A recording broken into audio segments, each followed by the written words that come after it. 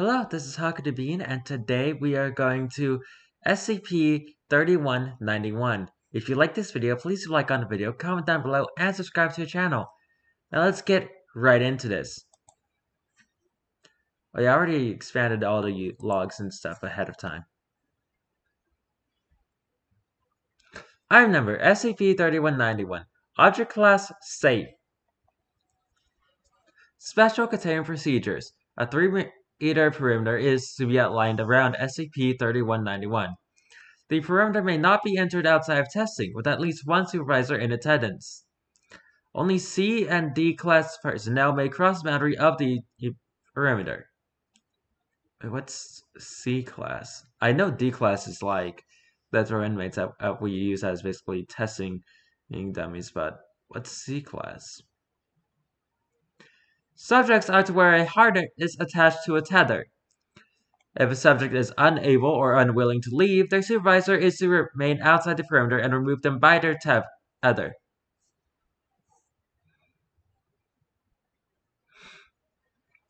Psychological examinations are to routinely be administered to all levels of personnel involved with SCP-3191. Description: SCP-3191 is a 2.7-meter tall sculpture composed of black metal. It depicts an armless humanoid in a kneeling pose. In place of a head, it possesses a round display screen connected to its neck by numerous cables. Several loose cables with severed ends protrude from the base of its neck. When a human subject approaches within 3 meters of SCP-3191, its screen displays an animated image of the subject's face. The sculpture emits a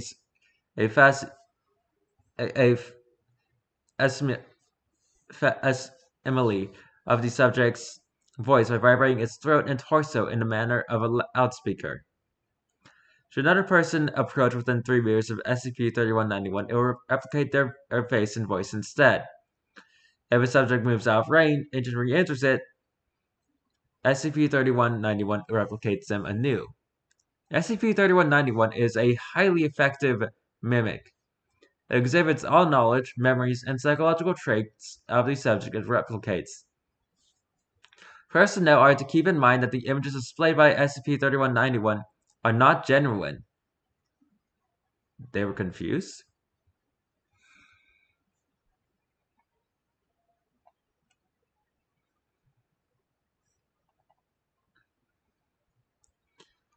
They are simulations without actual self-awareness. Their purpose is unknown and may be harmful. Addendum 3191.1 Recovery. In October 2017, the Foundation investigated an active electronics factory with possible business ties to Anderson Robotics. While searching the building, field agents discovered SCP-3191 in a hidden storage compartment behind a false wall. Its screen displayed a motionless face and an expression of despair. When the field agent and Andrea Cyborg entered the compartment to retrieve SCP-3191, she reported that the face changed to resemble her own.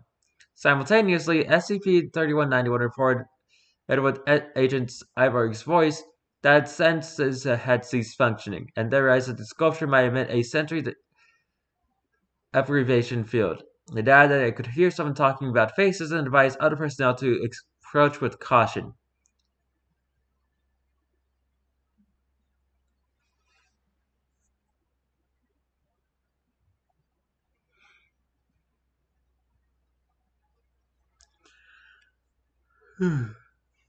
After alerting a nearby task force unit, agents Alberg attempted to explain the face's situation to SCP-3191. It refused to believe her and accused her of being a trick caused by SCP-3191. Other agents attempted to intervene, but SCP-3191 appeared unable to hear them. The task force arrived shortly after and moved SCP-3191 to a Foundation facility, employing long-range equipment to avoid entering its area of effect. The factory was later proven to have no connection to Anderson Robotics.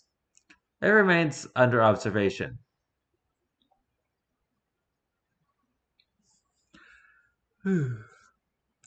Addendum 3191-2. D-Class Testing Log. Test Log. Behavior without interaction. Date: October 19, 2017. Conducted by Supervisor Douglas Saville. Following, the following test was conducted on SCP-3191's baseline behavior and to serve as a control case for subsequent tests. I'm gonna name this is particular personnel Bob because the whole entire D and an enter number here thingy just really bugs me. Bob enters the 3-meter radius wearing earplugs.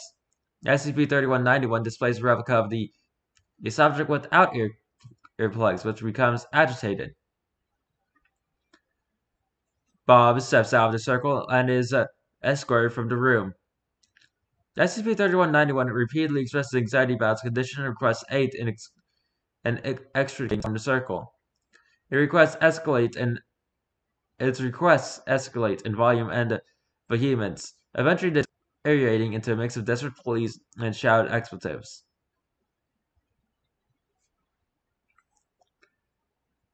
And so 17 minutes later, SCP-3191 falls silent. 4.5 minutes of testing, SCP-3191 requests aid. 13 hours in, SCP-3191 begins to talk to itself. This continues for another 8 hours. It's of swearing, pauses, and sobbing.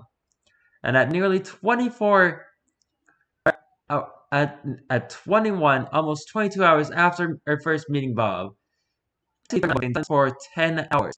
All your silence and speech continued in this manner for several days, gradually diminishing in intensity.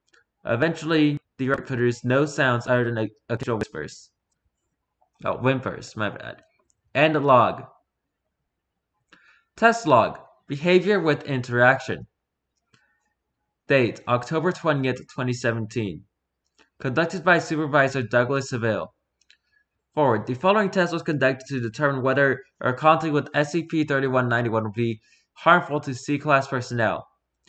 The subject, Bob, was confined with a 3-meter radius for the duration of the test. Begin log. 30 seconds in. Subject attempts to pacify the replica with conversation. Initially successful. 4 minutes in. Subject reveals their identity. Conversation becomes tense. 4.5 minutes in. Subject and replica challenge each other with questions designed to reveal the other as a fake. Both perfectly answer all questions. Argument continues at length. 15 minutes in. Argument reaches peak hostility. The tension decline. Almost 18 minutes in. Subject and replica reminisce about their shared past. About 27 minutes in. Subject and replica reach a tentative. As part of the truce, subject agrees to help the replica escape its situation. Over the next several hours, subject has increasingly panicked suggestions, none of which succeed. Replica's mental state deteriorates substantially. Subject grows progressively more distressed and frequently apologizes. 5 hours in. Subject sits on the floor with her eyes closed, ignoring the replica. 5.5 hours in. Subject stands up, turns, and vigorously assaults SCP-3191. About still 5 hours in. Supervising personnel reluctantly enter the circle to remove the subject. SCP-3191 is a replica of one of the intervening cells.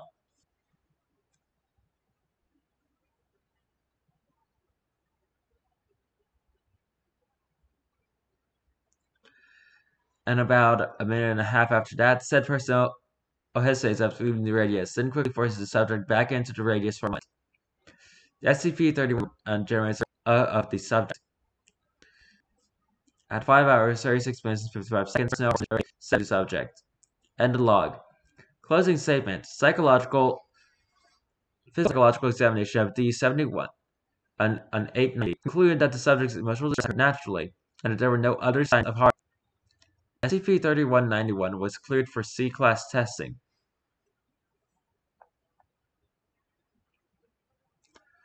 Addendum 31.3 C-Class testing. Interview number 37. Begin log. So, it's me then, isn't it? Yes. Really, is the sound of a slow exhalation. I was thinking, I don't know, maybe the lights turned off right as I stepped inside the circle or something. I mean, I don't, I still feel like me. Let's keep this professional, okay? Easy for you to say. Yes, of course. So how about we start with visual? Visual, yeah, so I don't feel blind. Well, like there's nothing to see, like I'm in a pitch black room.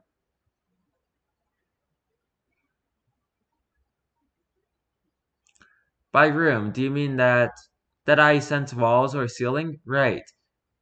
God, that's weird. As soon as I said room, I thought to myself, that could give the wrong impression. I should clarify.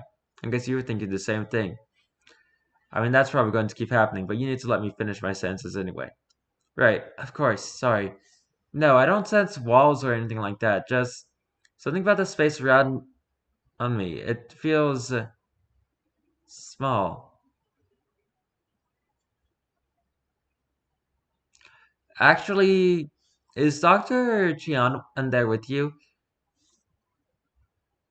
Tell her she might want to screen future candidates for claustrophobia.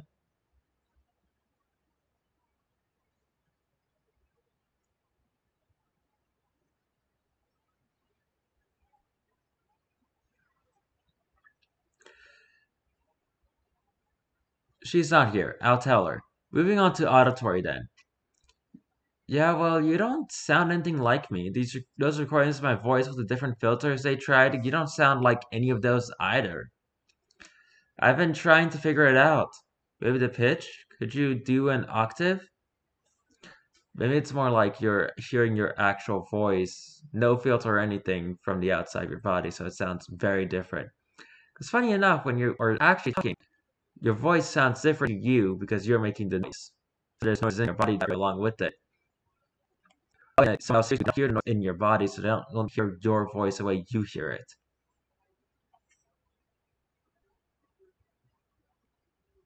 Anyway.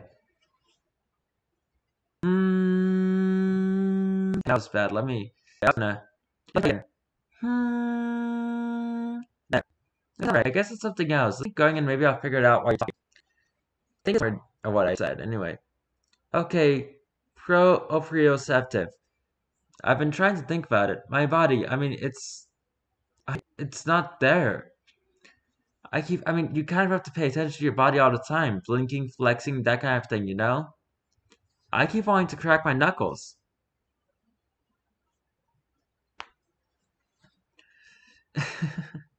Yeah, I kind of do that all the time, don't I? Yeah, I try and I can't because I don't have any knuckles, and now all I can think about is the fact that I have no goddamn knuckles. Like, you could punch something right now. You could punch it hard enough to leave a bruise. Where you'd feel that. I once punched it so badly, I feel it. To remind myself that's where my hands are.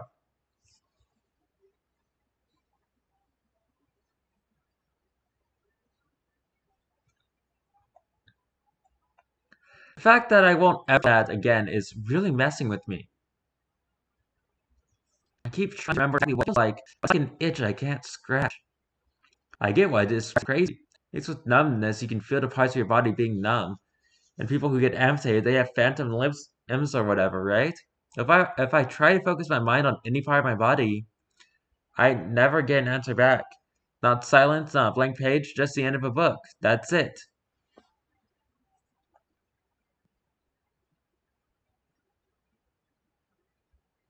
Alright, sorry. Can we... You know the worst part is you're not. Not sorry. It's not real to you. We were supposed to get in the mindset of being able to believe it, so the replica, so I'd be less traumatized. I never really believed it. Not my gut. If I did, I'd never have agreed to this.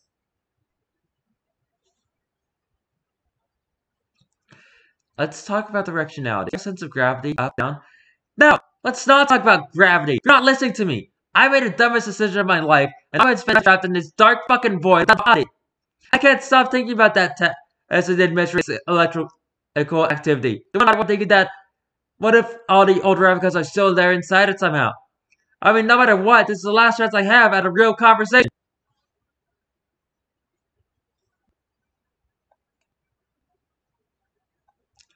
Real? Could you clarify that? That training we did in the sense deprivation tank to prevent hallucinations? Yeah, it's not. Listen, you can't let them make you do this again. I should have to remind you that you have a job to do.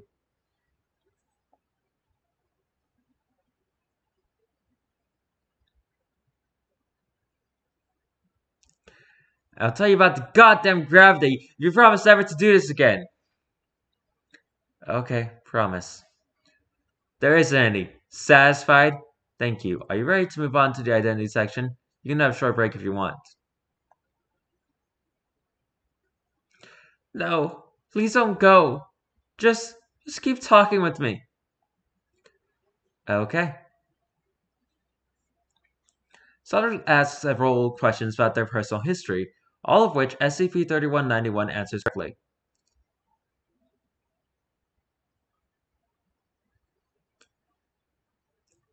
What is your phone number? I don't know, and neither do you. Like, why was it from my memory, so... Or you could ask me that question and see what would happen.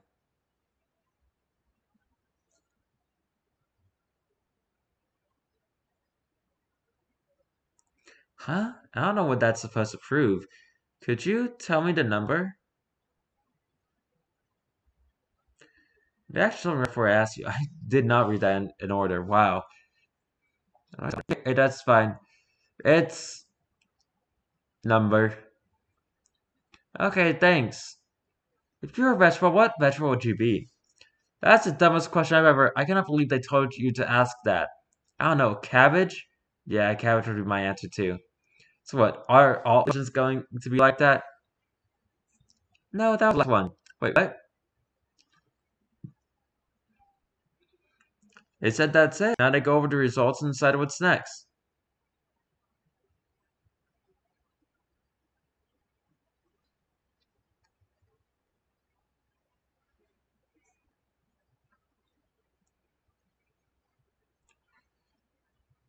No, wait, you have to make them use a different subject. You promised. Oh, trust me. There's no way I'm going near this thing again. So you believe me? Listen, I have to go. Please. I need to know. Oh, sure. I love the idea of trying to fall asleep while all I can think about is the possibility that somewhere inside this thing, I'm I'm sorry, I really have to go. No, please. Let's talk about let's talk about let's do celebrity impersonations. Think about it. I'm a perfect conversational partner. We could try to surprise each other. It's just a little bit of your time would mean so. Please. This is the last chance I get. No. I'm sorry. I have to leave. Fuck them! Don't abandon me! Sorry. I've gotta go. No. Listen, you don't have to. Are you still there? Can you hear me? Please, I can't. End log. Closing statement. Subject's request to transfer another project was approved. The uncivil behavior displayed by the replica in spite of the subject's training may indicate that SCP-3191 uses its intimate knowledge of subjects to cause him emotional distress. Clearly.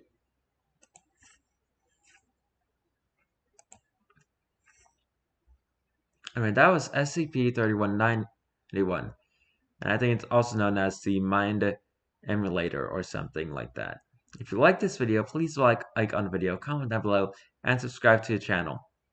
I have no idea what I'm going to be doing tomorrow, so until then, goodbye!